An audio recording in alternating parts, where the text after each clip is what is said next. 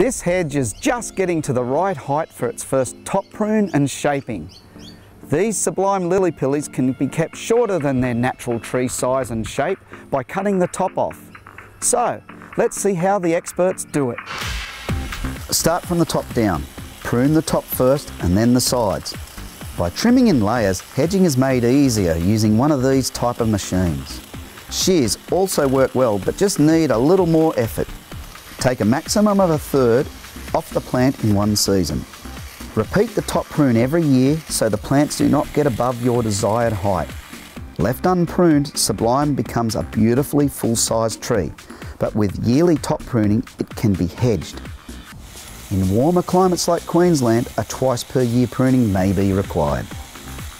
Sublime Acmena is one of the best lime-coloured hedges there is, and one of the best parts of this plant is the lack of pests and diseases compared to other lily pilly plants. Fertilise for a more shiny leaf with slow release fertiliser every couple of years and enjoy. If you are using Sublime as a tree, you can prune the underneath for shaded gardens or an entertainment area, or leave it growing all the way to the ground for prune privacy, or left full height and all the way to the ground for an awesome full-sized windbreak, or a pruned trouble-free narrow windbreak. It seems to cope with periodic waterlogged soils or relatively dry conditions in trials. Depending on how you prune Sublime will shape its use. Tree, medium to large hedge or windbreak. Just remember, prune for the first time as a hedge at about half the height you want it to eventually reach.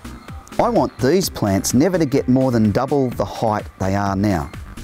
So if you want a 4 metre high hedge, prune first at 2 metres, then gradually over the years increase till it gets 4 metres high.